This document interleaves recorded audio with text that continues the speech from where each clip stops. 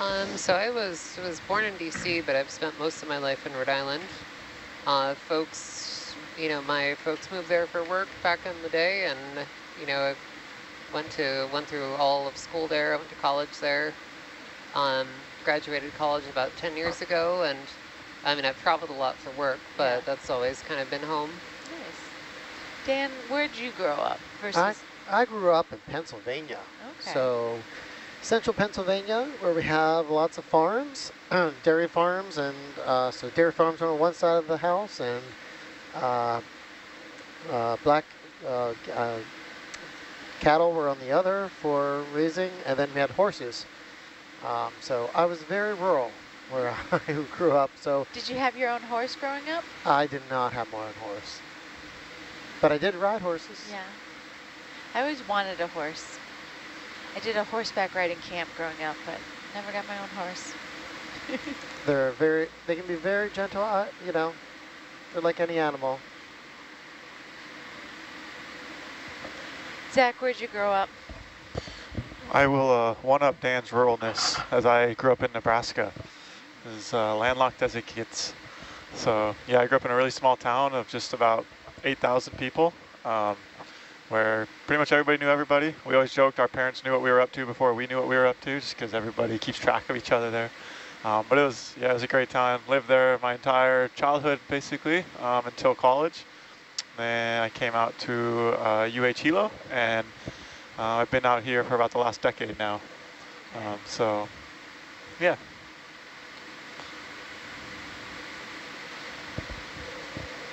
Johan, where did you grow up?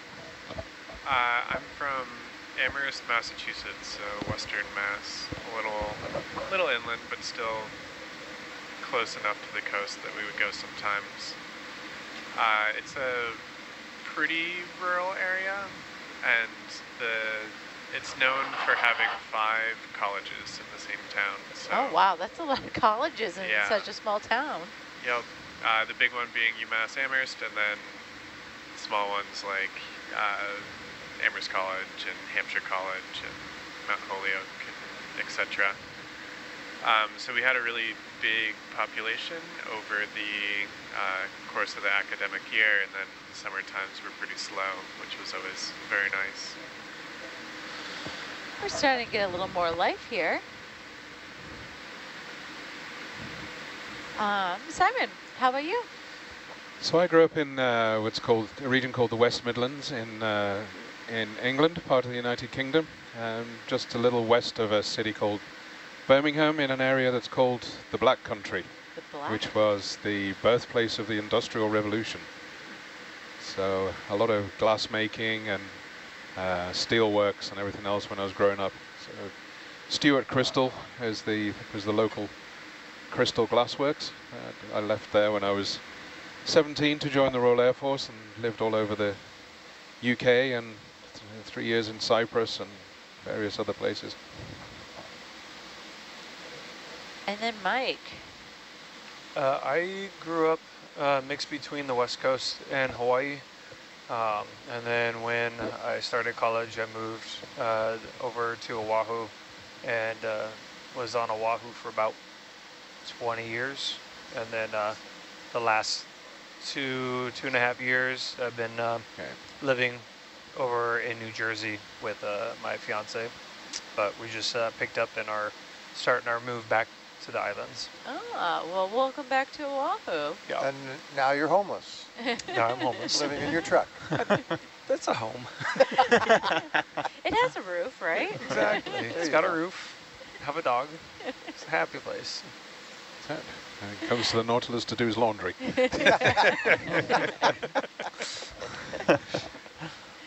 And your fiance also works going abroad as well. Yes, so she is currently up in Greenland, up at Summit Station, and is spending the winter up there. So she's a research technician up there. Maybe, have you guys ever done a work project together? Yeah, we both worked down in Antarctica together, which is actually where we met. So we did 2 years working together down there, and then found love in the frozen sea. Yep. And then Dave, how about you? Where'd you grow up? Born and raised Seattle, Washington. Lived there the first 18 years of my life. What neighborhood of Seattle? Renton, Right. South End. Went to Renton High School. 1975, I moved to Anchorage, Alaska, and have been there pretty much ever since. Moved to Wisconsin for a while. Oh, where in Wisconsin? Madison. Oh, my sister went to college at Madison. Love Madison. It's a great place. It's a college town. And I was working for a software company. That was a very interesting time. They picked me up and moved me to LA. So I lived in LA for a year, Santa Monica. Moved back to Alaska for a year or so, moved to Seattle. Spent 8 years back in Seattle, following a job there. That job ran out. I ended up back in Alaska again. And now we split time between Alaska and the coast of Oregon. Nice. Well, I grew up, my dad's military, so I moved around a lot. I was born in California, went to Hawaii, to Wisconsin, to Guam, back to Wisconsin. I actually, because I'm darker skinned, that when I lived in Hawaii, I thought I was Hawaiian. So I would, when we moved to Wisconsin, I went to, my parents had a parent-teacher conference, and they're like, oh, your daughter's so proud of her heritage. And they're like, what, like Mexican? And they're like, no, Hawaiian. And so they had to have a conversation with me about my heritage and teach me that I was not actually Hawaiian. But yeah, I came back to Hawaii about 7 years ago, 8, something like that. So I've been there ever since for now. And where in Wisconsin were you? We first were the first time we went to Wisconsin, we were in Waukesha. Yeah. And then we moved to, when we came back after Guam, we were in Franklin, which is kind of suburbs of Milwaukee. Oh, okay. And then my parents moved up to Oconomowoc area when I went to college at USC. So they moved up to Oconomowoc, and then they left Wisconsin and moved to Italy. And we're in Italy, yeah, and then went to around East Florida, Florida, all over, military, you know. But my dad did go into the reserves when I was in high school for a bit, so that I could go to high school in one place. So I was able to stay the entire time at Franklin High School and graduated from there. And then my dad got activated to go to Iraq again, and so he went back on active duty. Is this a really big flytrap anemone? Or is it a sponge? What do you think, Zach? It looks like some type of anemone. I think as we get closer, we'll be able to see it. Yeah, it looks just like the Venus flytraps. It does, but just a lot bigger than ones I've ever seen before.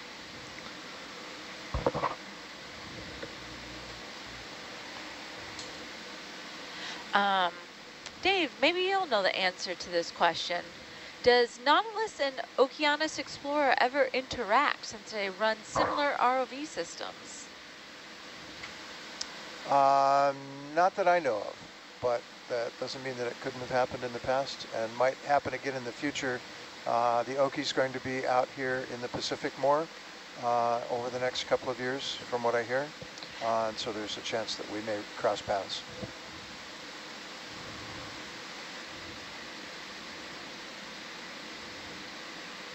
Yeah, there's so there's, in terms of like the day-to-day, you know, like ship operations, there's usually not a whole lot of interaction, but in terms of like the larger big picture, like strategic level scale, both some of the ship time on both vessels is funded by NOAA, the Ocean Exploration Cooperative Institute. So at the OACI level, there's a distribution of, you know, the Okeanos has been operating around Alaska. Okie is a little bit more tolerant of ice than the Nautilus. So, you know, if you're looking at the U.S. EEZ exclusive economic zone in the Pacific, so the OECI is funding exploration of that. So, you know, Nautilus focuses more on the warm water regions of the Pacific, whether it's Hawaii, Samoa, Guam, whereas Okie focuses on the cold water regions because it's more ice tolerant. And they're, in terms of you know, so they get allocated to different parts based upon their capabilities, but there have been a couple media and sort of education outreach events, usually like World Oceans Day. There might be a show or a presentation in both ships. In the past, we've done shows where both ships have called in. Very cool. Thank you, Rachel. And I think Jason was talking this morning that the live feeds all go back to yyyy shore station for both the Okeanos Explorer, this, and then a ship in the Gulf of Mexico. Yep, there is right now, so yyyy has a center that specializes in telepresence, especially video, called the Inner Space Center. And all of the Nautilus live feeds, all the Okeanos Explorer feeds, and also, you know, in Vessels of Opportunity, go through the rack room at the Ocean Science and Exploration Center over at yyy's Narragansett Bay campus. Yeah, I gotta visit that when I was doing my training for coming out here. It is really amazing. Very cool to be in. Mike, someone has a question for you in the chat. Is it harder working together with your spouse or being apart for so long? My fiance and I work really well together. I think it's harder for us to be apart from each other, but at the same point in time, we're both working the same season right now. So it's kind of nice because when you're off, you're both off, and exactly. That you get to do what you want. Yeah. Do you guys ever travel together? We do.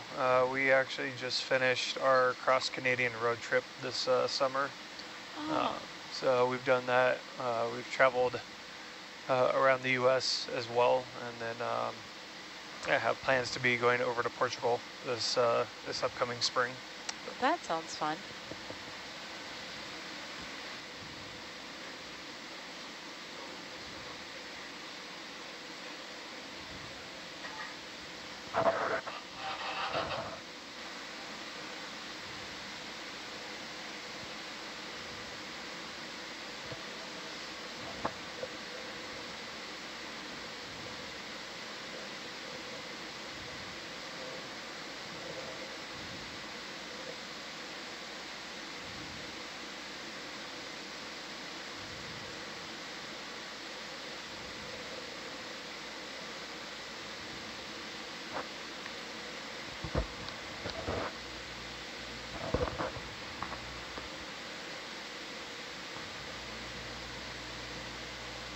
We have another one of those stalked crinoids, our lilies. See.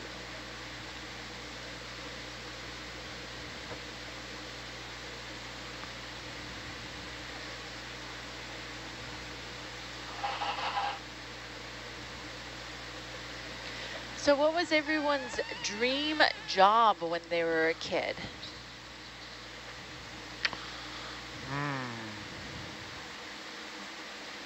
Rachel, what was your dream job when you were a kid? Oh, geez. I had a bunch of them. I had a couple different options. You know, I was always still am very imaginative. In some cases, too imaginative. We were talking. We think you should become a science comedian. We think you'd be very good at that. I think. I think great delivery. I think I'm kind of already doing that. I mean, you can use SPL Nautilus to launch your comedic career. Yeah, hang on. Let me switch this headset. So, all right. What's the deal with science communication? You know, they talk about. You know what? I didn't have that one mapped out. A for effort. Thanks. You know, I had a couple of them, very imaginative, very head in the clouds. Probably my dream jobs were going to be either an electrical engineer, which is what I'm doing now. It was either that or either being an electrical engineer or being a surgeon. Okay. The decision was made by, so I found out, you know, I have ADHD. Growing up, did not know that, so I kind of struggled in school, did not have the grades for any kind of medical pathway, so it was, you know, easier decision. You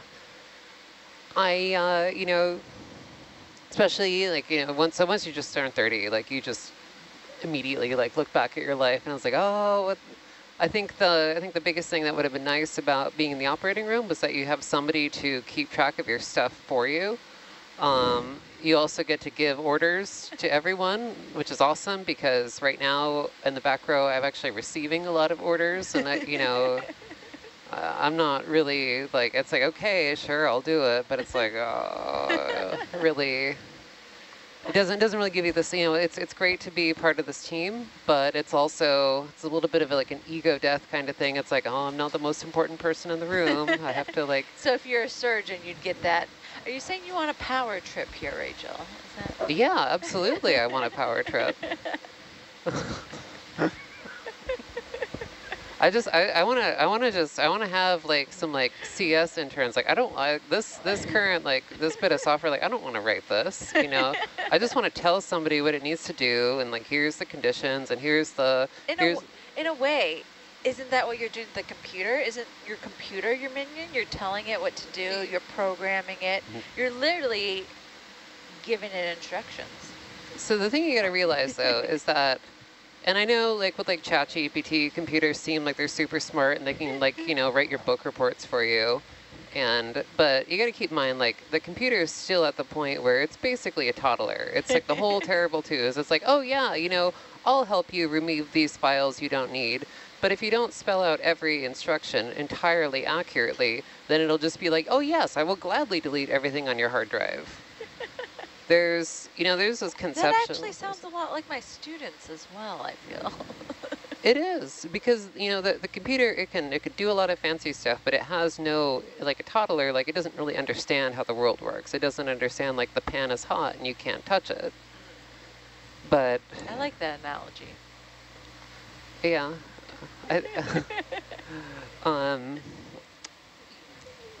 But I think there's a misconception that like most of software development is like this matrix, Neo, like typing stuff into the text editor. And the reality is very little of it is the actual typing. Most of software development is debugging, which is not the fun part. I agree with you. Every time you write something, you spend like 9 times more trying to figure out why it didn't work. It's not the writing of the code that takes the most time. This is exactly what is literally happening in the back row right now. Normally this seat would be another scientist. I'm sitting here because we literally, this is a new like high-tech camera system, and we are actually sitting here doing live debugging of this. Fortunately, it's dive number 8 or 9 or, you know, whatever, but like we got it working pretty well now, but. Is that a sponge there on the bottom? You know, you might have just went over it too far. I think I saw one down there in the sand patch, like right below you. Not sure if you can get back to it or not. We have the bubble cam as well. Okay, see that one right there? So that one lane right there. You can see it up in the Triclops cam. I guess you can't see it quite in Hercules yet. Oh, kind of laying down and blending in. Yeah, you're just starting to see it in the Hercules cam, right in that sand patch rock pebble area. Yeah, I see it. Yeah. Oh, I see it. It's kind of a straight one again. Well, that's a really long bamboo coral over there as well.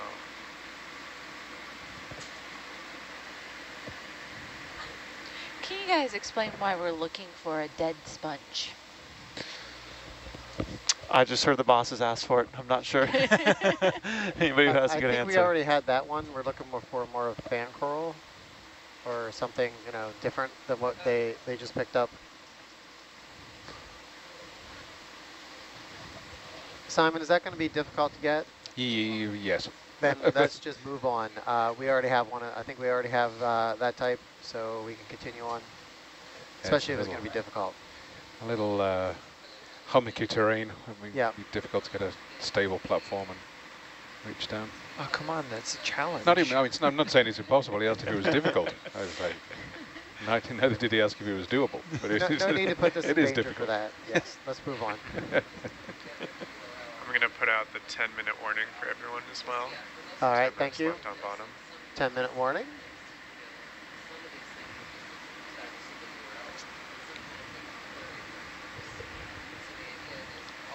Simon, what's the most difficult ROV operation you have ever done before? It's a lot of each job presents its own challenges. Some of the subsea inspections we do of the oil rigs, the metal structures around there, offer very limited space to fly the ROV into with what we call a cathodic protection probe. So we check, in order to stop the structures from rusting, they have zinc anodes bolted to them at various places, and we measure the relative voltage of those, and trying to fly a very small observation class ROV and right in the splash zone of the 6 meters down in the water, trying to get a little sharp point onto the head of a bolt is pretty challenging. Also, some of the subsea construction stuff, a lot of the science as well can be challenging to get the shot that people want and get close to animals and follow them to catch very small jellyfish like we did in the Pacific a couple of years ago for sampling. Some of those small little creatures, particularly little polychaete worms called swimmers, we chased those around for quite a long time trying to catch them. Yeah, and then other jobs, you know, we have to think. The Titan sub-rescue or salvage that I was on recently presented a lot of challenges on how we'd recover certain items that weren't designed to be recovered by ROV. So, yeah, each job has its own unique challenges, and it's the most difficult is hard to say. Yeah. Lots of difficult jobs. Mike, how about you? What has been the most difficult ROV operation? Most difficult ROV operation? Yeah, like task you had to do with the ROV.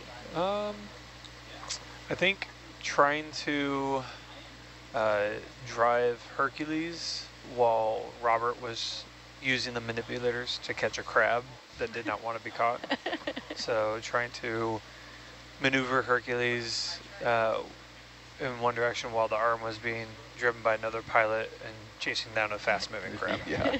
Did you guys manage to catch the crab? We did. We caught the crab and we put it in the bio box, and it came back with us. Nice. Here is a programming joke. Why do programmers mix up Halloween and Christmas? I'm sorry, what was that? Why do programmers always mix up Halloween and Christmas?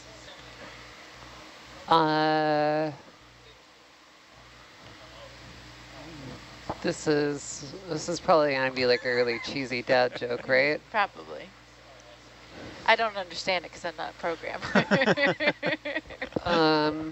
I can't think of any funny guesses. What do we got? Because October 31st equals December 25th. Wait, okay, so, it's, you know what, oct and dec is, so oct is short for octal and dec is, you know, like normal decimal. So octal, like this decimal is like our normal base 10 number system based upon our fingers, and octal is base 8.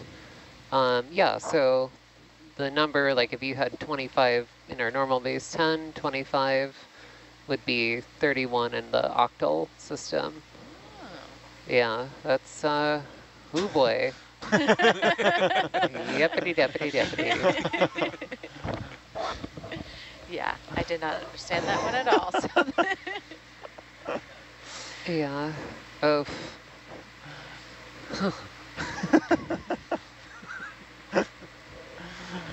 Rachel's going to try to think of a better programming joke. Oh, do you have a better programming joke? No. We can give you a few and come back. I'm going to have to Google it.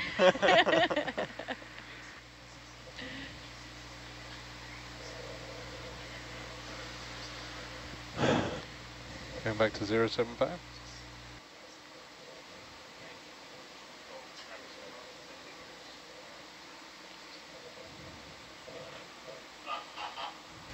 We've had a lot of shrimp. Dan? That's a live sponge, right? That one looked like a live one, yeah.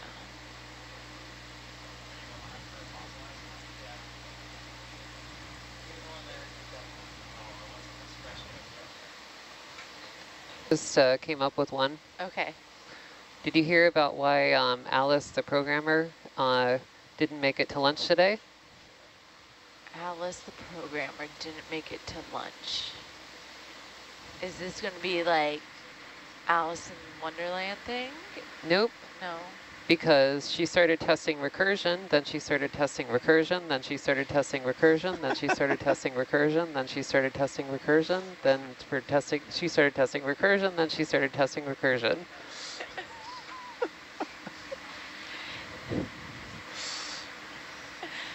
I have no idea what that means.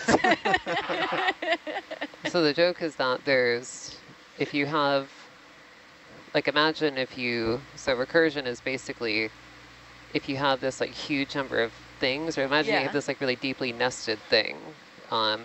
So a recursive function basically keeps calling itself. Okay. So let's say on our data archives, we have a whole bunch of, everything's organized by like system and instrument, but a lot of times, because we have so many instruments, you might have if you get like an orange drive with Nautilus data on it, there might be paths that are like 10 directories deep.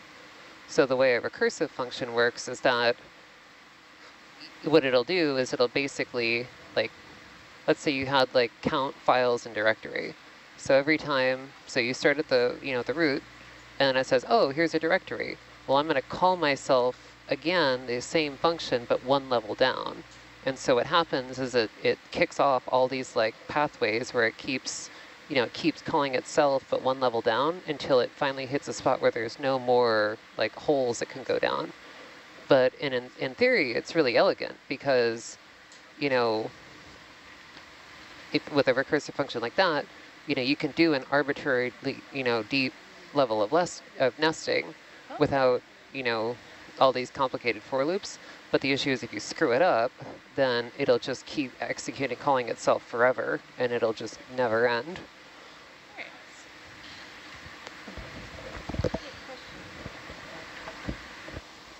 Would you want to talk about science and having ADHD? Like that and dyslexia, I think that'd be kind of cool to talk about. Or would you not want to talk about that?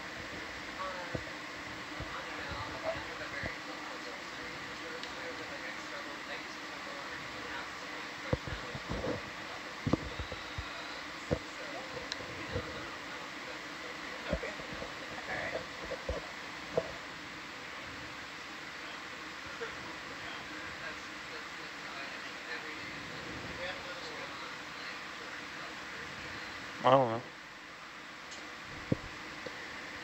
Front row, do we have another scoop? I believe we do, yeah.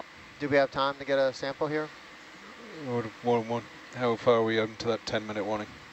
We're like 2 minutes? We have about 2 minutes? We'd be pushing it. All right, then let's not do it. Okay. Yeah.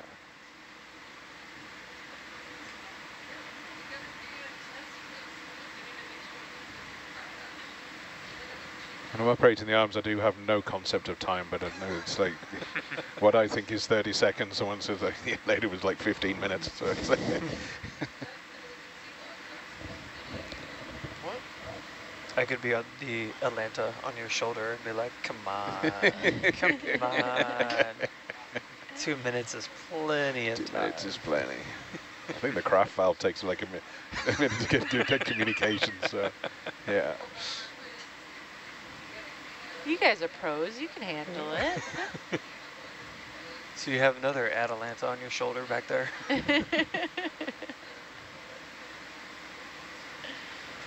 Think of it as a challenge.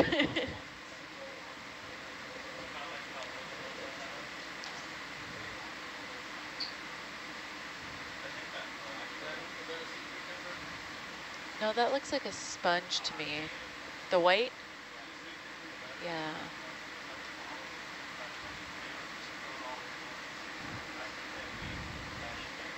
Nav, is it time to come up? Copy, we should.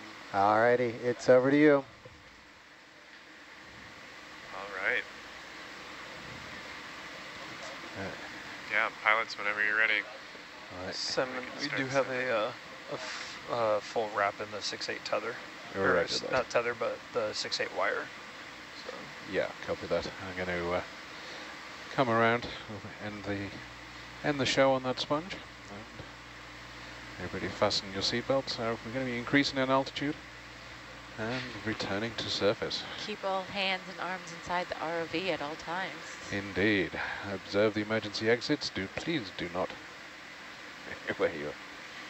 All right, our Herc depth is 1,404 meters, and our water temperature is 3.16 degrees Celsius as we start to begin our ascent. So we will keep that chat open and until we're at 50 meters, and then we have to turn it off for retrieval operations. So this is your last time to get those questions in. Let us know what you want to know about us or about biology or ROVs or computer programming while Rachel's still here and we can pester her. Winch control, come up 3 meters, please. And our chat is letting us know that the last sponge we saw was a Phorea sponge.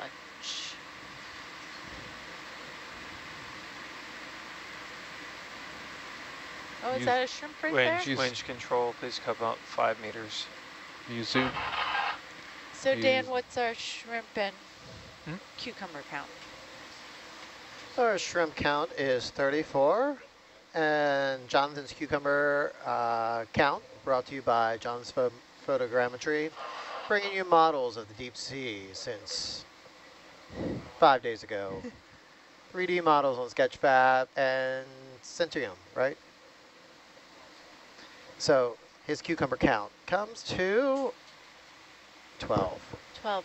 Did we leave the headless chicken monster on there? Did we take that one off? It is on. Does it need to come off? It does need to come off then because we're down to 11. Because I think headless chicken monster is a misnaming of calling it a sea cucumber. It's actually a nudibranch. Yeah, it's called a swimming sea cucumber, but it's not actually a sea cucumber, just to make life a little more difficult. Yeah, that's a really bad naming strategy there. Yes. We have a question in the chat. How do you guys keep stuff like computer monitors and lamps not flying around in very rough seas? Well, everything is bolted down. So everything is attached to the tables, which are hard bolted into the ground. Even the chairs are kind of hard to move too, even.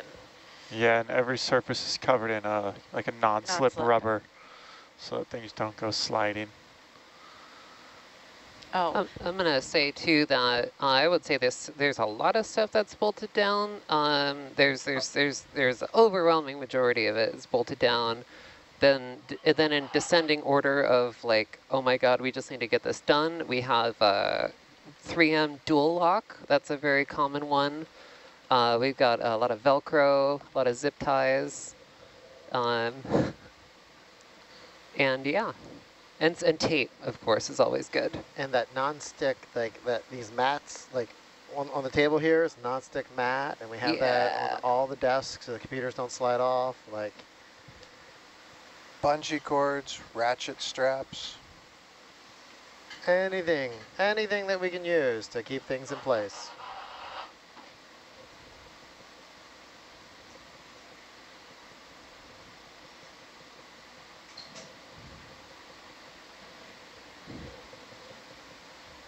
Zach, what does your computer say about the headless chicken monster? Is it a sea cucumber? Like, because now I'm looking up and it says the class is holotherian, but I'm also seeing something that says it's a nudibranch, and nudibranchs and sea cucumbers are not the same thing. Definitely not the same thing.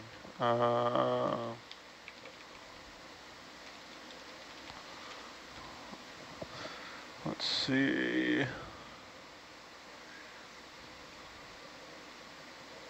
There's another sea cucumber, so I'm going to add 12 back. And then we will try to decide on the headless chicken monster. Yeah, I've got something loading here. I'll see what I find. I mean, it sounds like it's a single species though, like within its classification too, so. Species gene, outstanding function. Yeah, because when I look at the taxonomy, it does call it a holotherian, which is a sea cucumber. Yeah. It's the only one of its genus, it sounds like. That's pretty impressive.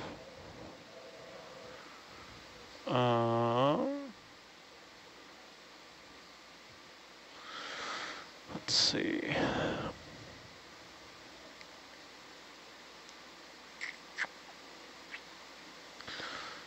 All my classification tools and systems I'm used to using are just for the reef, so I got to dig deeper for this.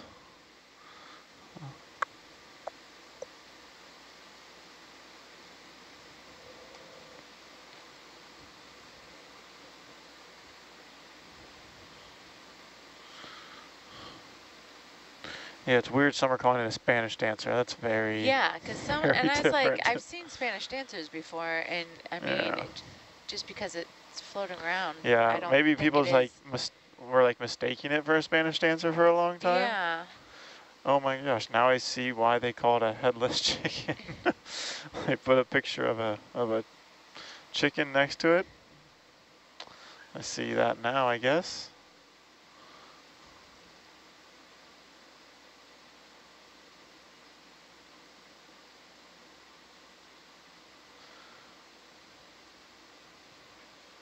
I wish we had playback on our systems up here. You know, we could just rewind and look at it again. I did take a picture of it. I'll have to pull it up when I'm going through the captures from this dive later on. Yeah.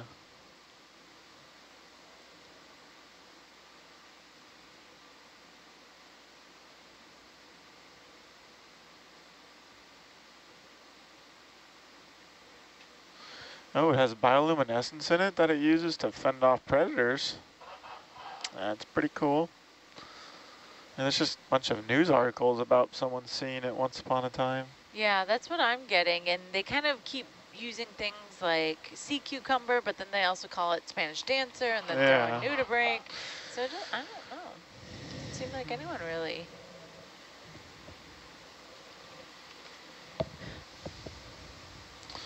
Yeah, I mean, it says phylum Echinoderm. Holothroidea, yeah.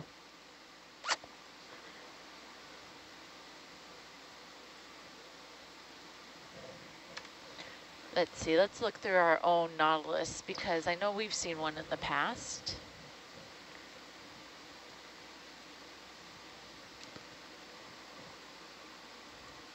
So our archives call it a sea cucumber. Yeah, it seems as if.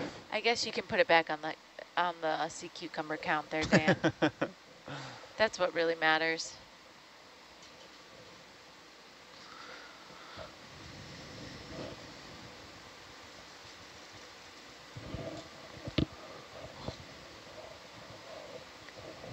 All right, Dan, would you like to give our viewers, oh, look at that.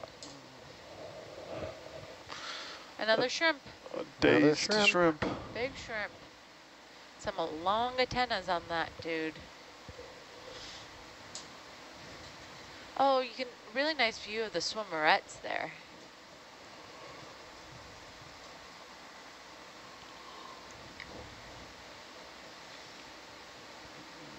Dan, would you like to give us a dive recap? Sure. So I think this dive's been going on for about 10 hours now. We came down at essentially a nice level plateau midway up the seamount. It ended up being pretty sandy bottom. Worked our way up a slight slope to a little point and then back down and explored that valley for a little bit. And then we started to work our way up. Essentially, if you imagine the seamount as a mountain, you know, you have the ridges and the valleys. So we started to work our way up the valleys and investigating any coral or, you know, geology and just, you know, what areas are here. We've been taking photogrammetry the whole time and we've been processing it. So I just saw a nice snippet of essentially the ascent up as we went up through. So That's being done in almost real time. So a couple hours later, you know, it takes about an hour or so to get enough photos. So every hour or so, we're chunking and moving the photogram tree as we move up the slope. And then essentially came to the top, did a couple samples. We grabbed of sediment to see exactly how old this is and characterize geology. Grabbed a coral sample, see what's going on with that, and it was a dead one. We're not taking live, you know, coral. And now we're just then kind of moved to go up the ridge to take a look at that to see how the coral density is. And we ran out of time, so now we're ascending up. Bless you. Excuse me. So as we ascend up, you know, we'll be downloading photos off of the ROV, and data team will be working late night to stitch all this together. Sure will. So I'm not sure how far we came, but, you know, probably like a kilometer. Yeah, this will be the longest one we have yet, for sure. Yeah. We look to see how far. 200. So where are we at on the waypoints? So a little over 2 kilometers, it looks like, is where we've gone. So this will be the longest photogram tree transect that we had up seamount. Good test of the technology. Yeah. Mike and Simon, we have a couple questions for you in the chat. So at Atlanta, altitude is controlled by the winch, right? So how are the 2 thrusters mounted and what directions do they control? Sorry, one. So we have, there's 2 thrusters on Atlanta, one on the front and one on the rear, essentially pointing in opposite directions. So they provide a heading only option. So as as Hercules flies around, Atalanta can spin and keep an eye on it, and then we have a tilt camera on board that, yeah, allows us to follow Hercules as she moves through the water column. And then what is the tether made out of that's so strong? Is it Kevlar? There is Kevlar in it, yeah. So we have the power conductors, essentially copper wires inside, and we have a stainless steel tube that contains the fiber optic fibers, and that's all wrapped by an insulated plastic cover, and then around that is usually woven Kevlar, and then an extra layer on top of that to add insulation and waterproof sealed, yeah, on top of that. Pretty much neutrally buoyant in water. So, and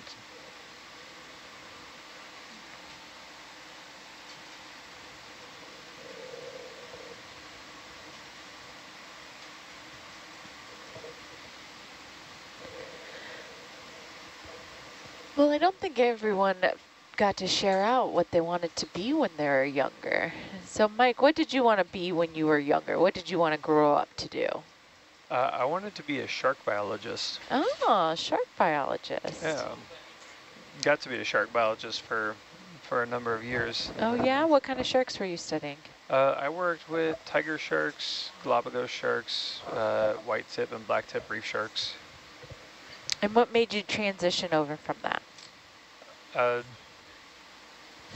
The ability to make a living. Pay the bills? Pay the bills. Yeah. That's why I became a teacher. But although I don't think I'm still not making any money, so yeah, not the smartest choice. Very rewarding work, but yeah, also not much pay in it. Dave, how about you? What did you want to be when you were a child? An astronaut. Oh, an astronaut. Yep. I grew up in the space program. My dad worked for Boeing in aerospace, and I wanted to be an astronaut. They were my heroes.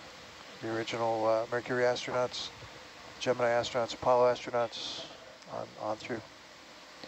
Someone in the chat is asking what is our dive number, and this is H2018. 19. Oh, it is 19? Yeah. Our board is out of date then. Yeah, today's So 19. it is 2019. That didn't make an eye. That did not help. There you go. Yeah. Close enough.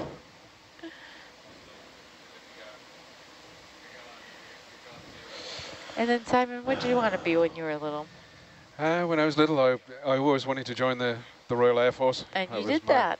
Yep, that was my call-in, so to speak. I spent 4 years in the Air Cadets prior to joining. Didn't quite know what I wanted to do. Ended up being a mechanic, which wasn't really on the list of things that I wanted to do. Kind of descended from pilot to electrical engineer to something else. But yeah, I ended up with a good career. Being a mechanic is a very good career. It was, and I did some very varied work, from working in a cryogenic plant making liquid oxygen to working cool. on surface-to-air defense missile systems to jet engines, pneumatics, hydraulics, yeah, all sorts. So do you get a benefit plan that you can get yourself cryogenically frozen later on in life?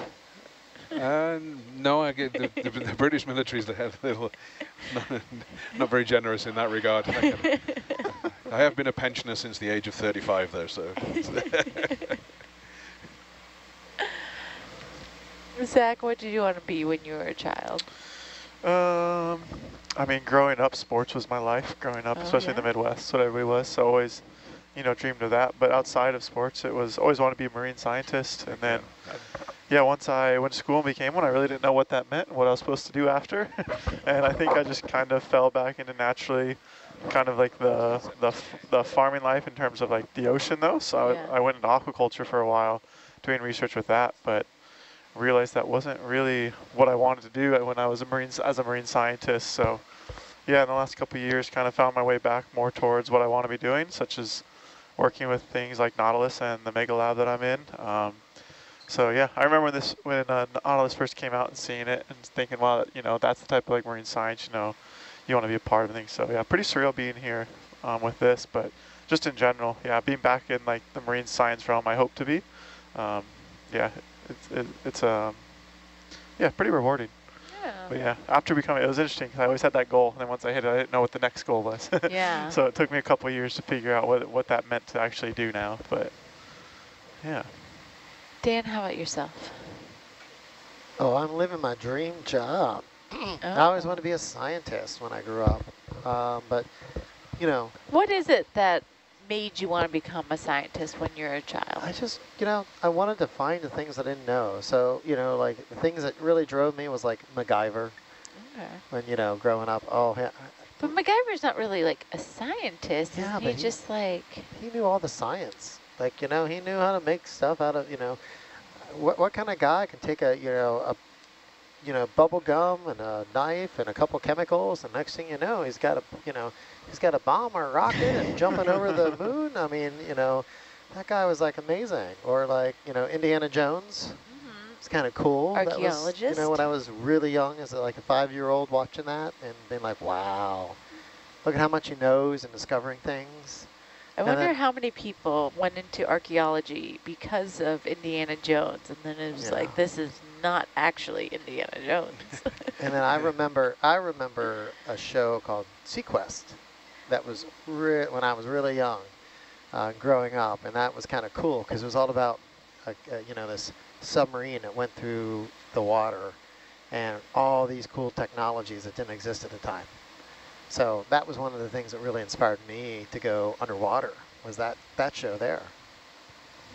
Okay.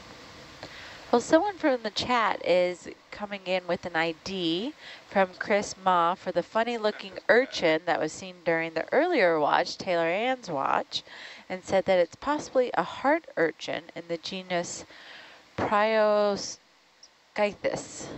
but the spines seem to have barnacles on them. So if anyone remembers that from earlier.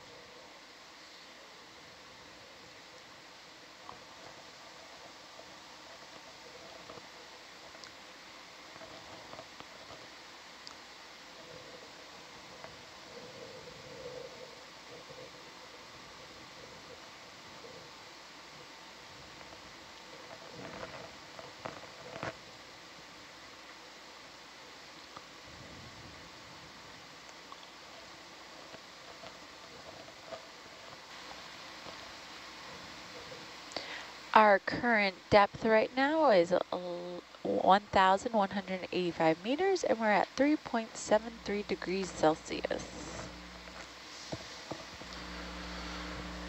So Rachel, since you're back, do you want to give us a brief explanation of photogrammetry for everyone who didn't catch it at the very beginning?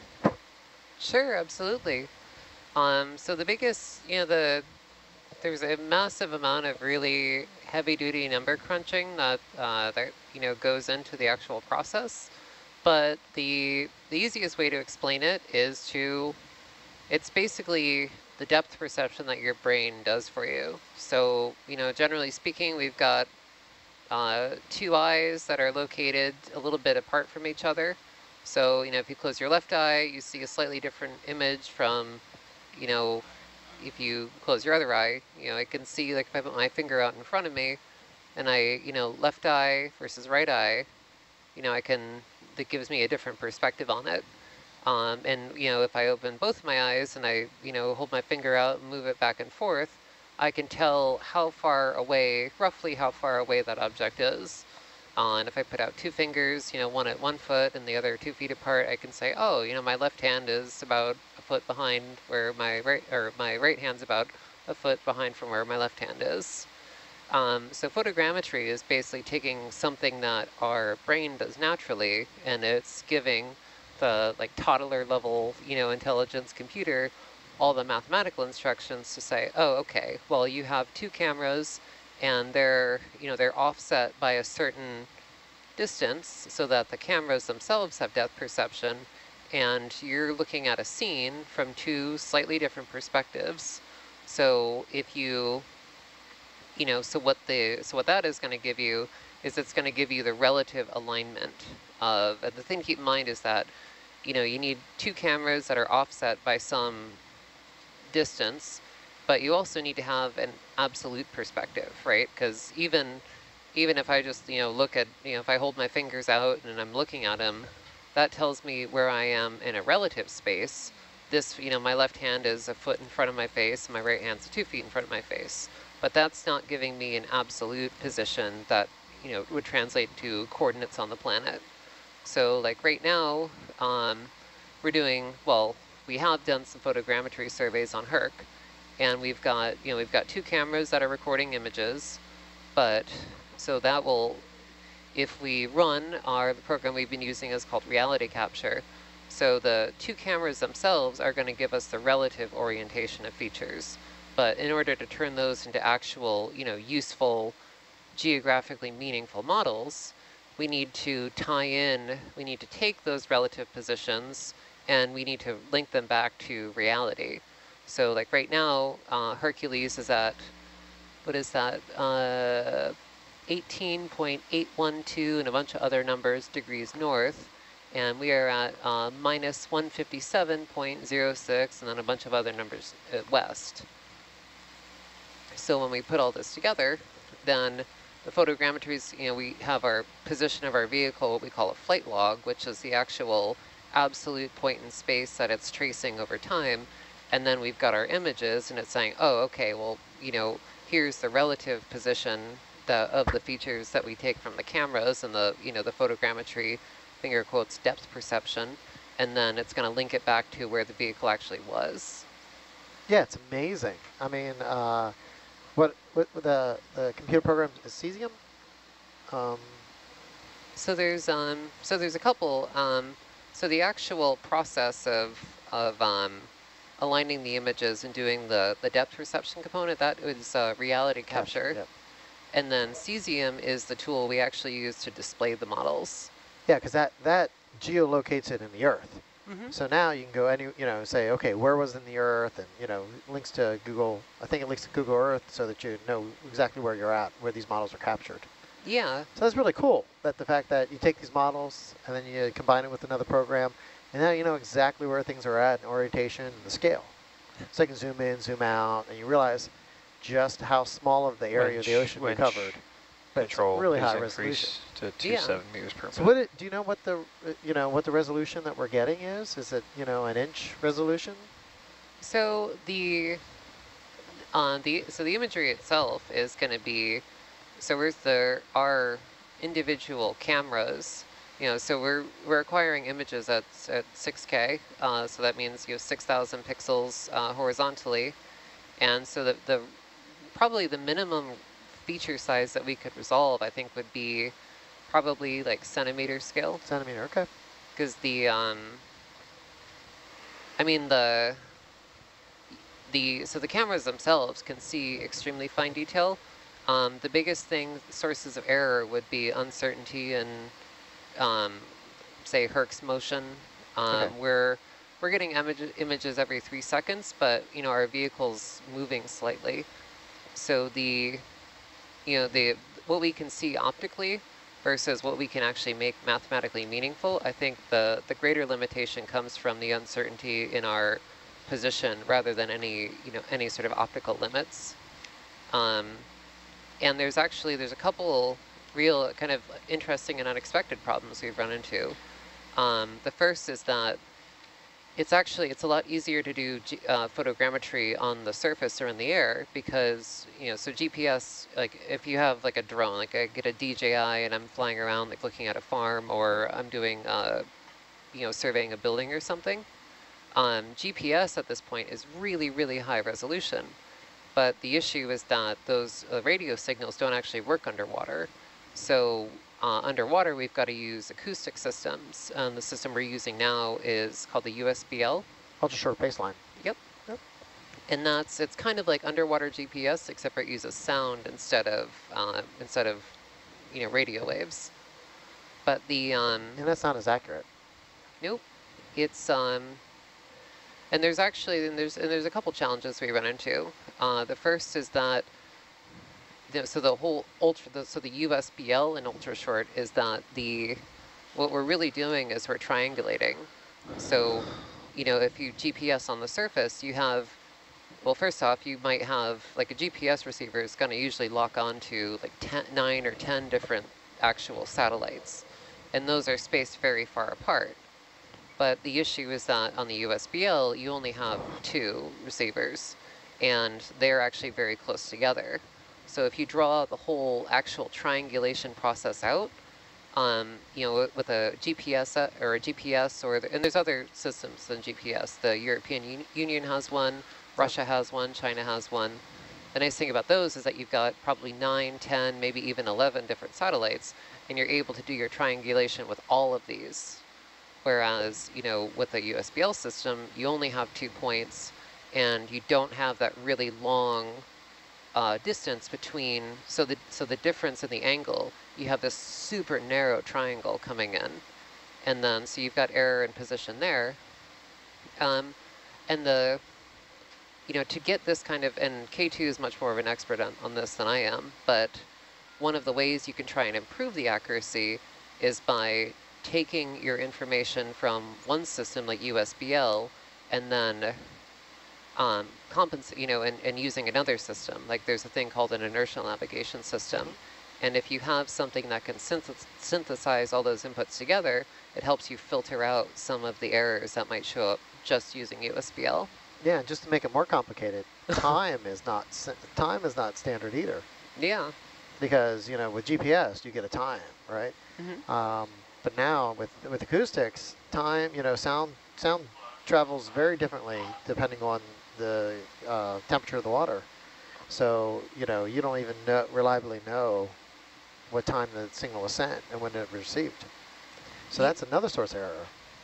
Yeah, and there's so any time, because the nice thing about the atmosphere is that the atmosphere itself is relatively consistent. There's minor variations in, say, clouds, warm air, but those variations are minor compared to the variations we see across the water column. And anytime when we're doing sonar mapping, we actually have to get a profile, a sound velocity profile. And fortunately, Herc does have a CTD, so we are able to get I think we could probably do a sound velocity profile from the underway CTD. Okay. But the issue you run into is on a long dive, if you've moved a lot, it changes. The underway CTD can only measure where you are right now. So if you dive and you have as you're going down through the water column, you might have hit all those thermoclines like 12 hours or 18 hours ago, and the ship may have moved a considerable degree since then. But, yeah. But actually so there's the really kind of meaty challenge of getting a really accurate position underwater. And then one of the other issues we ran into on the data visualization side was actually kind of almost like a, like a stupid problem. And a lot of things that are meant for visualizing 3D geospatial data don't handle negative depth well. Oh. Because you think about, you're doing like a photogrammetry survey of like a building for construction. Yep. Well, the whole building is above the surface of the Earth. But right now, like for a lot of these dives, you might be 1,000 meters or 2,000 meters down. Yeah. So we found that whole negative depth was... They don't like negative depth. No. Interesting. And from like the data analysis programming side, there's a lot of times depth data, it might be recorded as negative or positive. So somebody might say, oh, well, your altitude is minus, 1,000, or your depth is plus 1,000. And if half of your data, if your sign convention's different, then trying to go back and correlate all of this is a total nightmare. This just goes back to what you're saying, is it's not just the programming, it's making sure all the inputs align. Yeah. Big part of programming and making things work.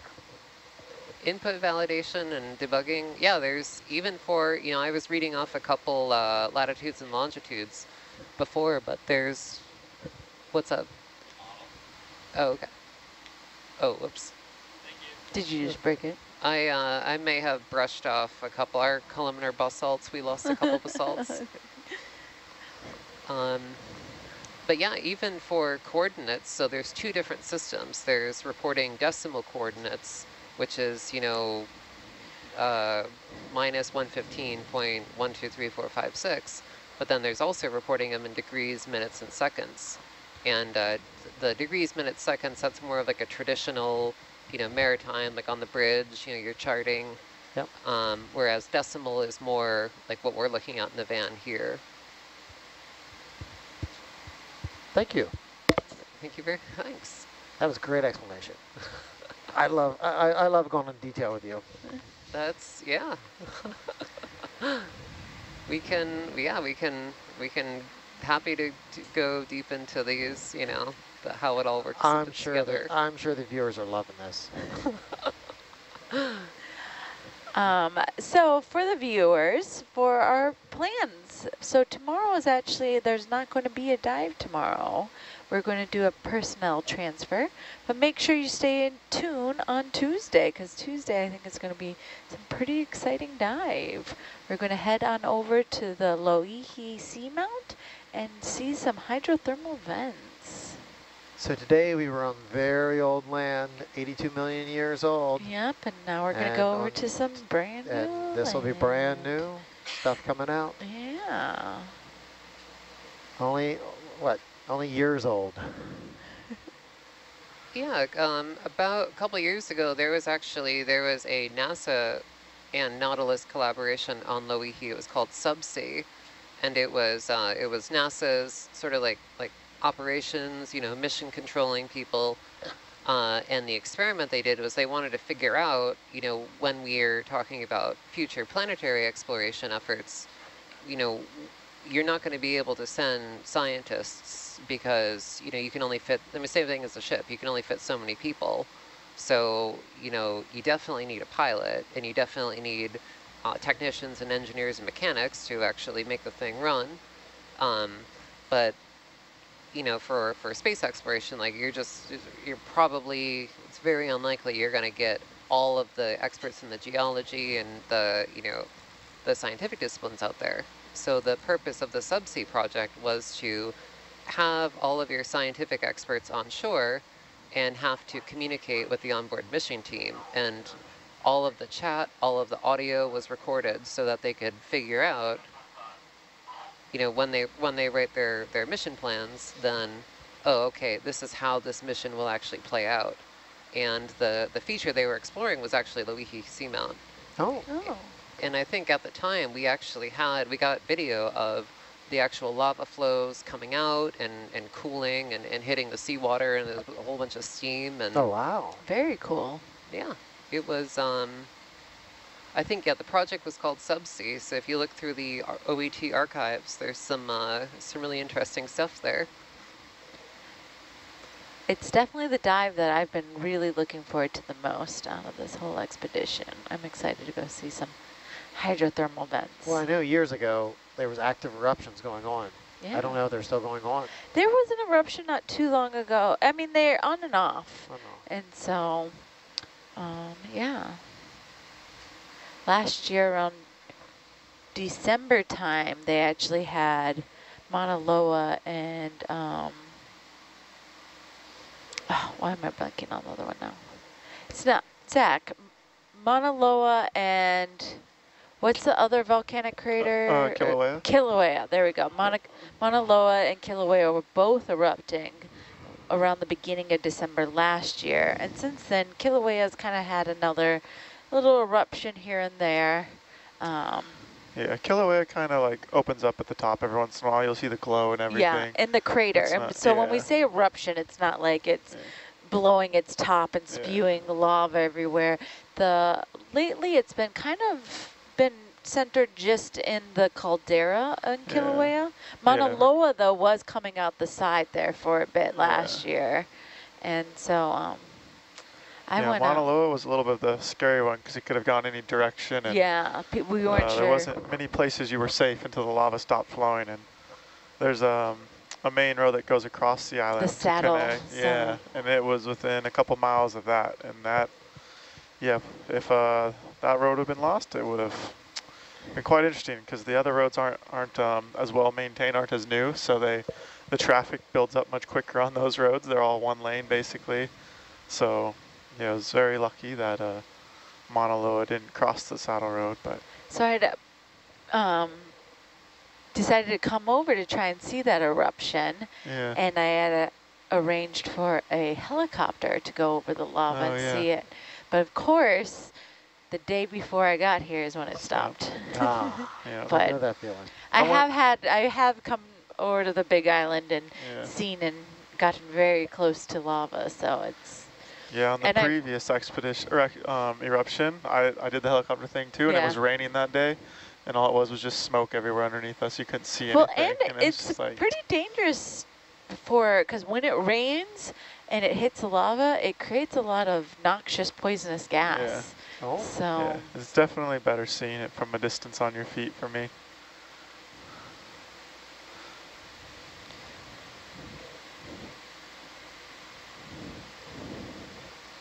Well, I would imagine that in about 24 hours, we'll find out if there's any active eruptions at Loihi. Yeah, that'll be interesting. Yeah. I'm looking forward to it as well. Yeah, so our dive plan is, I think, similar to our timing on today's, right? Starting at 9 a.m. and, and then ending around 8 p.m., but always give or take depending on weather and technical difficulties and whatnot. So we shall see. So we're doing a personnel transfer tomorrow and then transiting over towards the other side of the Big Island, towards Loihi. Those at-sea personnel transfers, like those are pretty fun to be involved in. Yeah, get a little ride in the Zodiac over. Always, I don't know, like I mean, I only ever got to do one once because I usually end up like on the whole cruise, but I got to do one once and it was, of course, like we did it at night, so it's all... at night, that even adds a whole other layer to it. Well, it's all, I mean, the whole thing is like, it's all like, it's like Navy SEALs, you got like the Zodiac or, you've got like, you're like climbing up and down ladders and there's like cranes and stuff. I mean, like we were going on to we're going onto a larger vessels because we had to offload like pallets of stuff, but it was pretty awesome. I would highly recommend the really crazy in like the offshore, construction world, they'll actually do like helicopter personnel transfers. I've never done one of those. I've done those before. Oh, that's awesome. Yeah, I've done helicopter transfers. So what are they like? They're fun. Huh? I mean, I was on big seismic vessels in the Gulf of Mexico. Like the bathroom actually even had heated floors. Whoa. These were big ships. They're nice.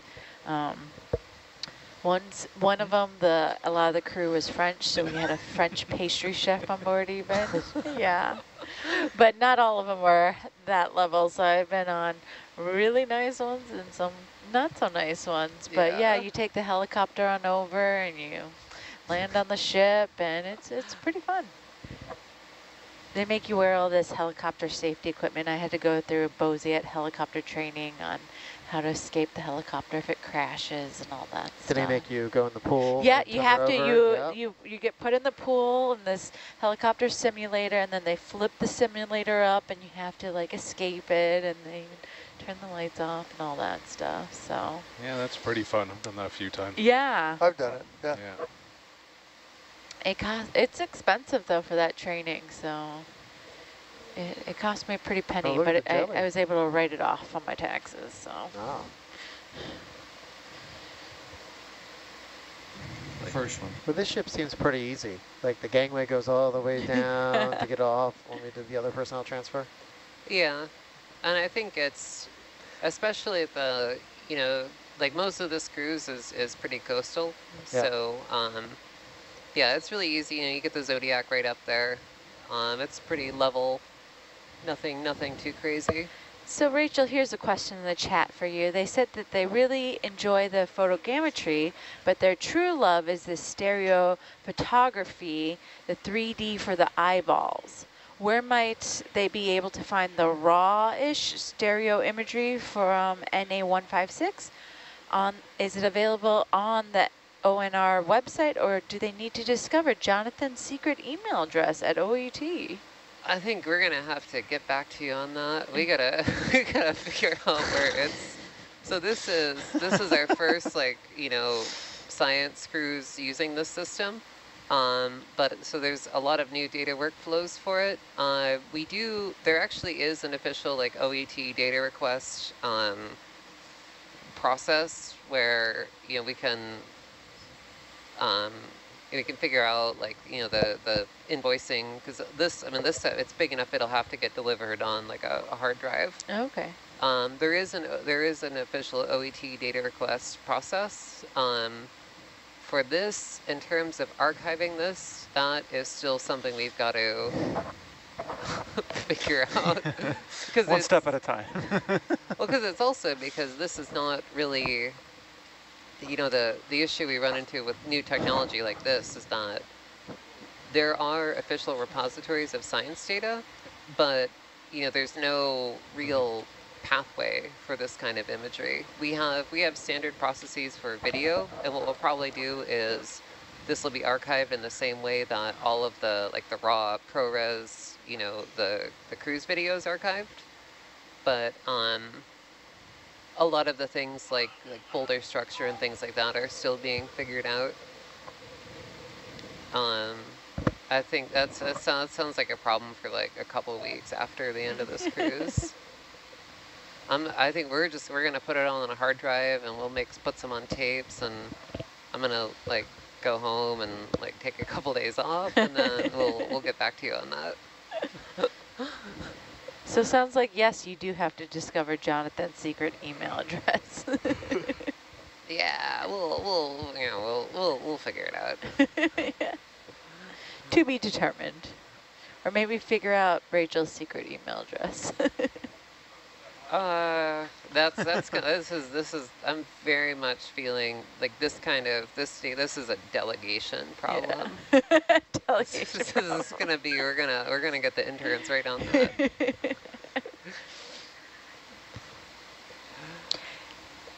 Do you know how many interns OET employs or internship I know that, so if you want to apply for internships, you can go to nautiluslive.org.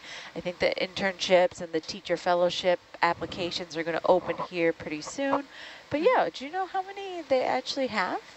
So it's usually, so basically, most of the formal departments on board will usually have one intern per cruise, but the internships, they rotate. So it's not, you're not necessarily going to be the intern for the entire year. Yeah. We have actually, because I know we have a video intern, ROV intern. We got our nav map intern Johan right over there. Yes. Who's in the middle of recovery planning. But yeah. Yep. Alrighty, folks.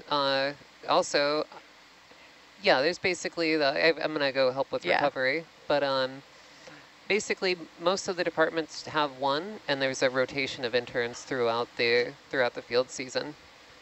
Video, nav map, and ROV. And whether they want to or not, deck. Yeah, I mean, like, listen, like, I am, like, part of the professional staff, and I'm also helping out with deck operations, so that's just a rite of passage. If you wanna put it in the water, and you gotta take it out, and you gotta, you know, do your taglines. So in about half an hour, y'all can watch me probably hook an air tugger on the port side. All right. Thank you, Rachel. You did a great job again explaining all the technical stuff to the viewers out there. I appreciate it. All right. Have fun at the deck. Thank you, Dan. Make sure you get it back on board safely.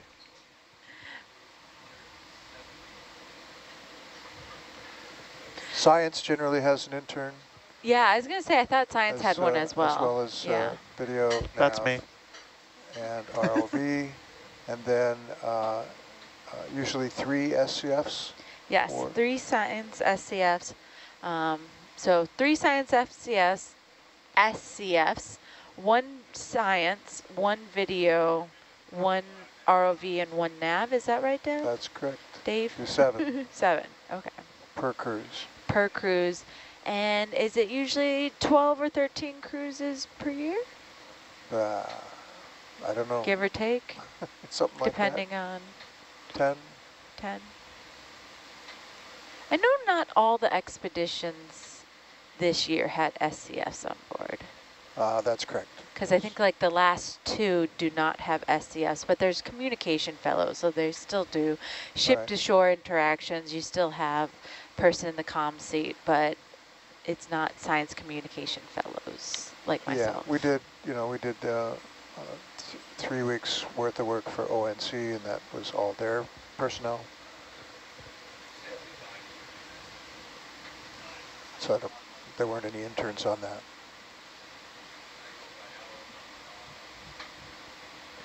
So we're coming up on 500 meters. Yep, 500 meters, and our temperature is 6.48 degrees Celsius.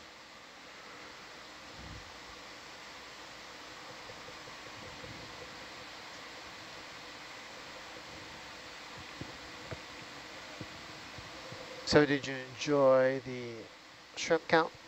Yeah, what is our final shrimp count? Oh, our final shrimp count. Did you add, we needed to add back that headless chicken. It is a sea cucumber, yes. Alrighty. So we'll put it back on the count. We had 35 shrimp. 35 shrimp? 35 shrimp. And Jonathan's cucumber count, sponsored by Jonathan's photogrammetry, turns out to be now 13 when you add that back in. Okay. So 12 regular and 1 special. Does it, yeah, I was going to say, does a headless chicken monster count as extra sea cucumbers? We'll give it 10. It still doesn't make a difference. Still can't compete with the shrimp. Yeah. Makes sense. It was there for a little bit trying.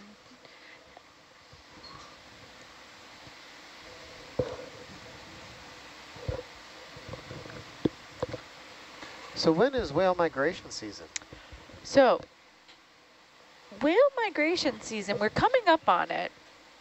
It's never a definitive time. Whales tend to keep their own schedule, but I think in November is usually a good, safe time that they start to come into. December is really starts to be strong into it, and then they stay around till spring before they head on back up to Alaska to feed. So they come down here, have their babies, nurse them, mate as well.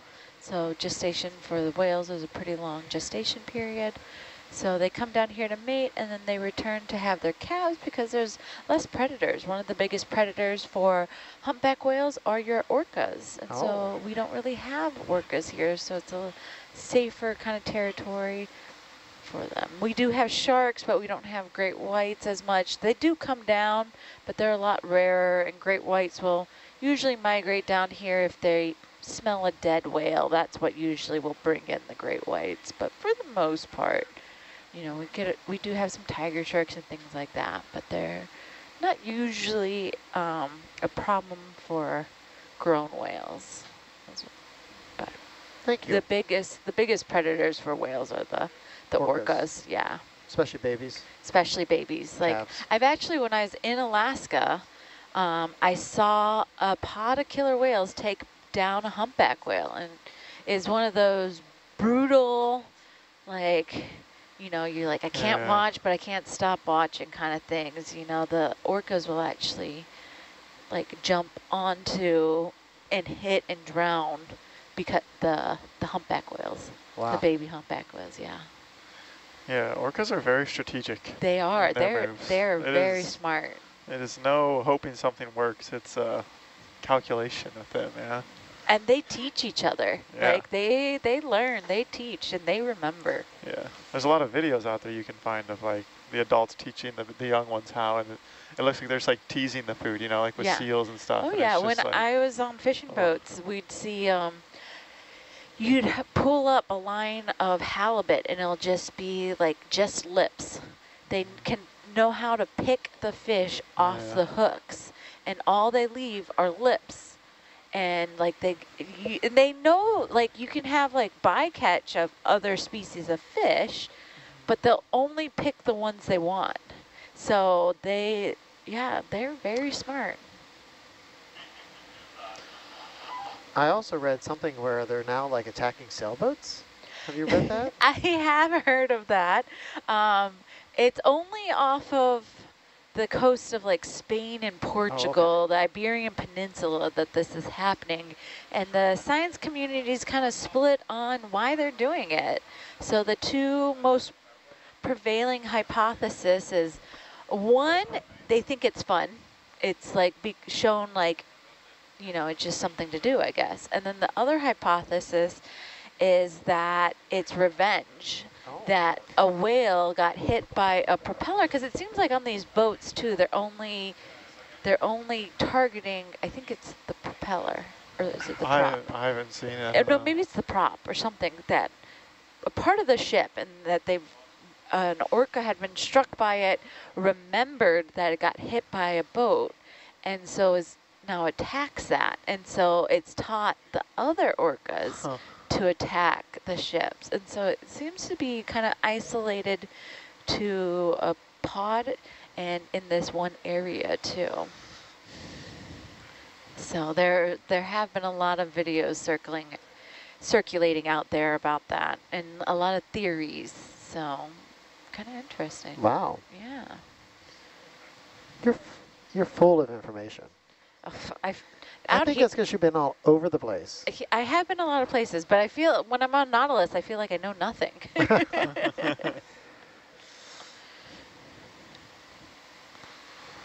The only place in the world you can swim with orcas, if anyone wants to go swimming with orcas, is in Norway. Norway? And yes, and actually it just started right now. This is a season because the herring are migrating. So if you go to the northern part of Norway, you can swim with orcas. Seems to be cold. Yeah, you have to wear a dry suit. A dry suit. You do have to wear a dry suit. So I have not done that yet. It's on my bucket list. I know someone who's a guide up there. Oh. And does orca tours, takes people out. But yeah, I need to save some money up because I spent all my money this summer. So. So now to like what, January, February? No, I don't think it lasts that long. Oh, just November, December. It's right now, yeah. Right, It's like kind of, November, December, maybe January. Wow. But it's based off the herring season, so the herring bring the orcas in closer to land. Aha. I don't know. After hearing what Zach tells me, I don't know if I want to swim with orcas. Oh, I would swim with orcas in a heartbeat. Ah. I don't know. We're too big to eat. There's been no known killing of a human in the wild by orcas. Oh, I did not know that. Yeah, in the wild.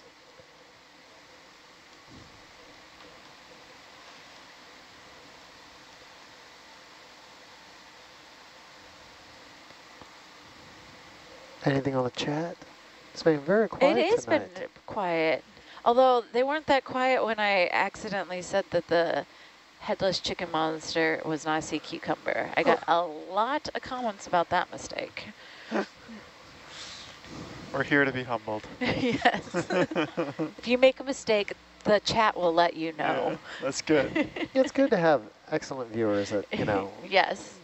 know the technical details. And definitely very good at helping us with our IDs too. So we appreciate you, viewers. We have technologists on this cruise mostly, so Yeah. I'm sure they have biology and geologists that know all this stuff. Oh, so the chat is letting us know they're going after the rudders. The The rudders. Oh. Yeah. The rudder. Then they can't steer. Yeah, that's the thing is like, so they take out the rudder. Just immobilize. Yeah. I imagine it kind of like Jaws. It takes out the rudder, and then next thing you know, it keeps popping in, How many cases are there of this? Oh, that I don't know. One time, and now everybody's worried? I think Look it's at been that fish more or than shrimp. one time. It's definitely been more than one time. It's happened several. There's quite a few YouTube videos now circulating on it. Oh. I haven't been staying completely up to date on it. I Yeah. haven't. So I don't know if it's still on. I think it's still ongoing. Sometimes news stories like this also get blown out of proportion as well. Like they get sensationalized. So it starts to be hard to tell the different truth from fact sometimes. Yeah. All right, our current depth is 306 meters, and we are at 9.8 degrees Celsius.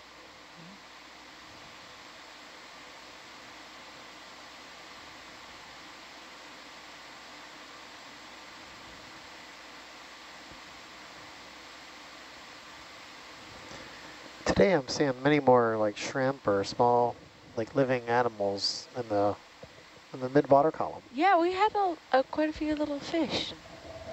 I wonder if we'll get inked again tonight. There hasn't been a night yet we didn't, right? I think one. we've won one night. One One we night. didn't. But we also are in a different location, much farther from Yeah, we land. got inked last night though, and we're in the same location as Oh yeah, last that night. is true. That is true.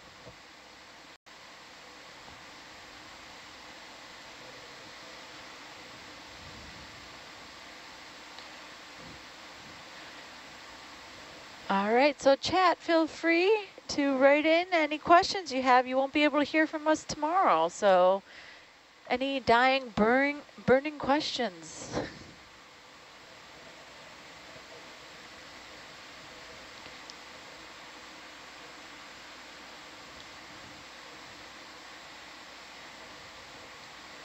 Zach, on the Big Island, where do you think your must-see things are?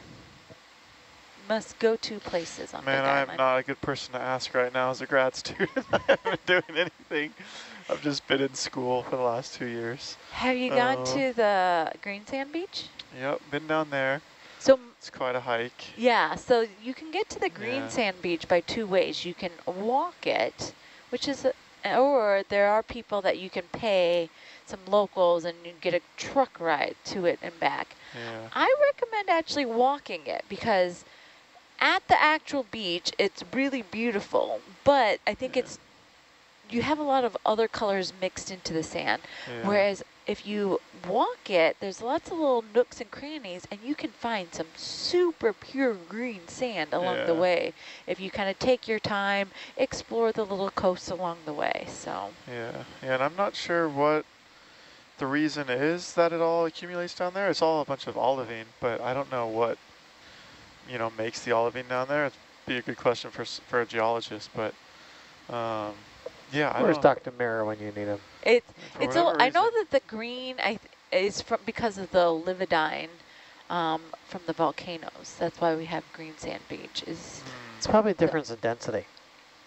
As it, I could see that continues too, down. yeah, because of how much it grades down. And Yeah, to be honest, so you can pretty much find green sand like all throughout the east, like it's in all the beaches basically mixed in. It's Yeah, just, mixed in, but it's just like the accumulates down there. concentration. I don't of have the it. patience to tweezer it out. Yeah. If you sit I in the want bu- if nature you're to on a- separate it for us. If you're you on a black sand, you'll see it. It stands out a lot in the black sand. Maui has a red sand beach that's A really red sand beautiful as beach. well, yeah. The viewers have a very important question that they would like us to answer. Is about ice cream sundae. Do we get scoops on a cone, scoops in a dish? How many flavors? Is it available all day or just a small time window? You only get it after dinner, so I guess it's a small time window. So, I mean, it's out the entire time dinner's out. So we have dinner from 5 to 6. When us here on watch, we only have half hour, so I had to like I scarfed my dinner down, but then I had to wait in line for the ice cream. And then I had to like I like gave myself brain freeze because of how fast I was trying to get back up here on top. So the pro tip is to eat ice cream while everybody else is waiting in line for dinner. I think that's it. I think I need to do it the reverse, is eat my ice cream first. Just saying. And then, so words of wisdom over here. I just learned yesterday we have cookies at 3 o'clock that I've been How did you missing. not know that? I just Well, went it's not- downstairs and never came up to my watch, and then It's not always cookies. It's a some type of bakery yeah. thing. Yeah, yeah. My roommate was telling me yesterday. He's like, "Oh man, the cookies and milk were so good," and I had no idea what he was talking about. I was half an hour late, and all the cookies were gone today. Yeah. So Really? I was like, whatever they gave today's snack must have been really good because it was gone. I still missed today. I decided to take my first nap of the trip.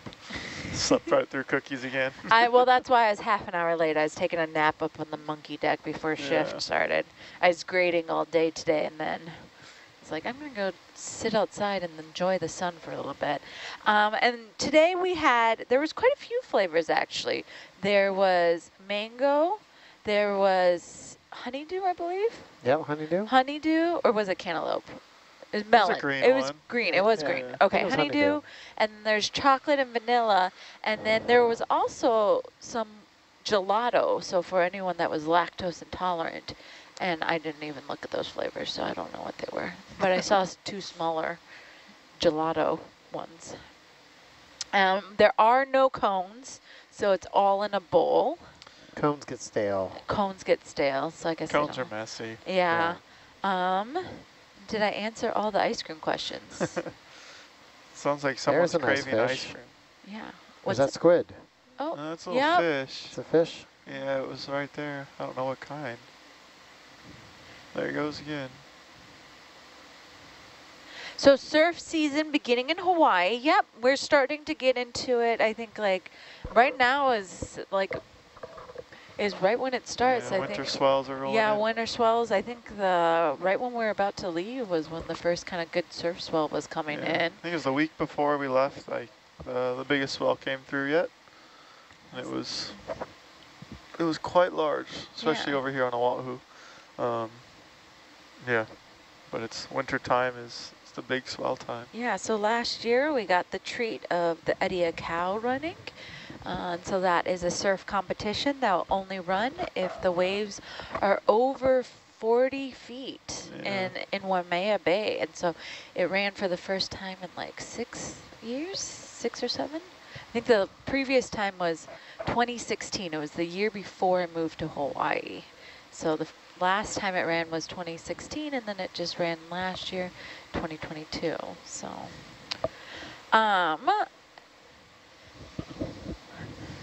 Mike and Simon, since you guys deal with the ROV, since we've been inked, have you noticed any ink on the ROVs when it comes up, or does it kind of all get washed off? It kind of all gets washed off. That's what I figured. It's, and then, what is the ROV care once you get them back?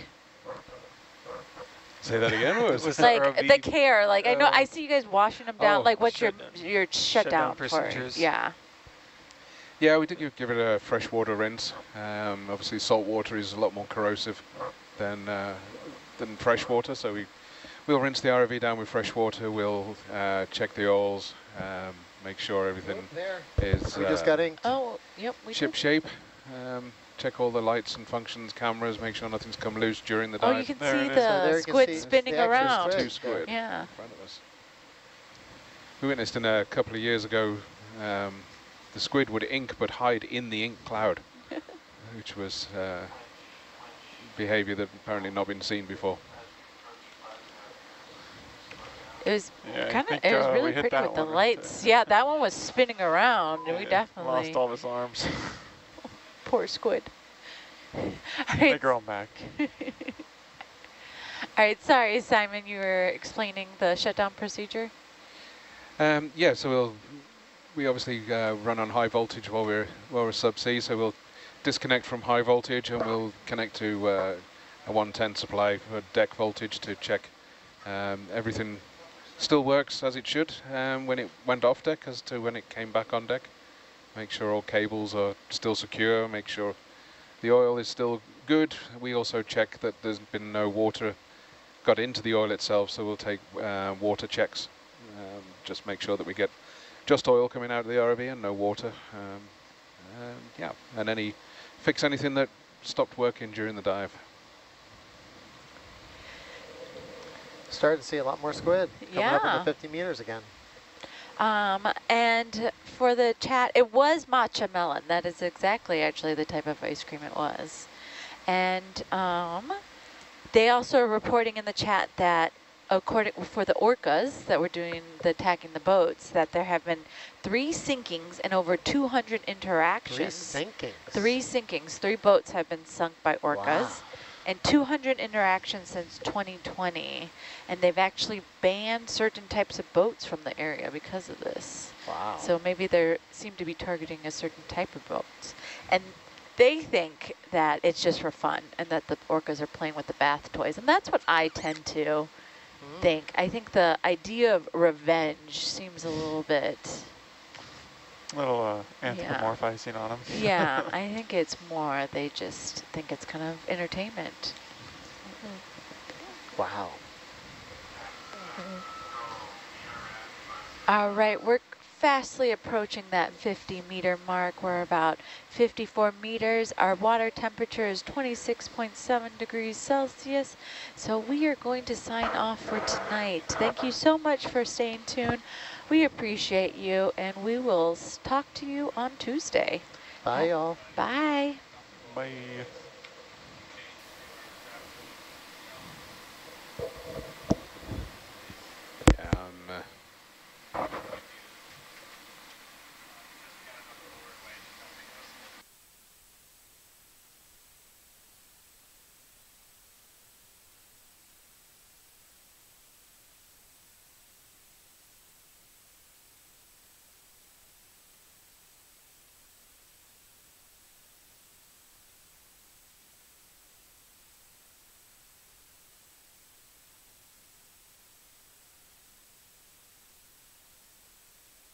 Control deck.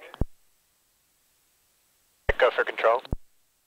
Yeah, just looking at the lights here, it looks like that Atlanta and Herc's over the port.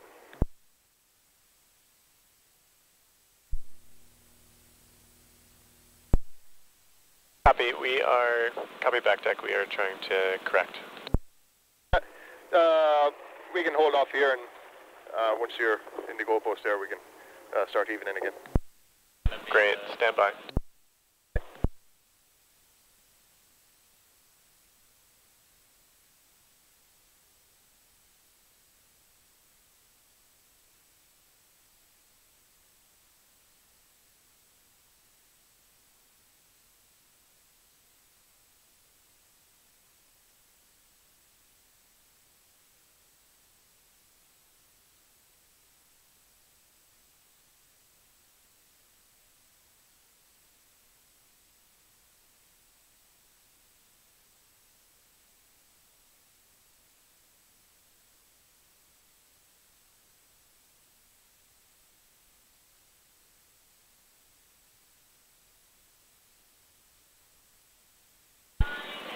Deck control, please maintain the current heading and track a line at bearing 040, please.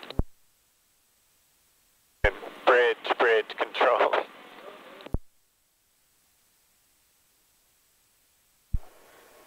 Control bridge, okay, roger, 040, okay. Track. Thank you.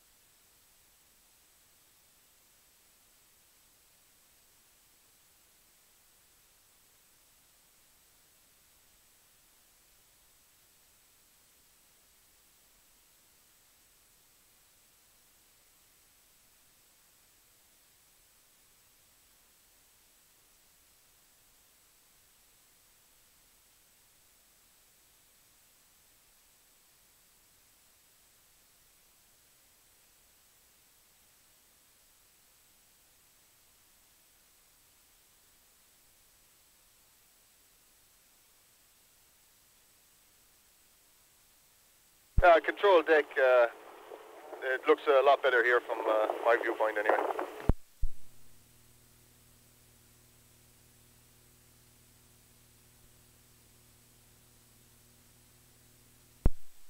Alright, no worries. Whenever you're ready, I'll start heaving in here.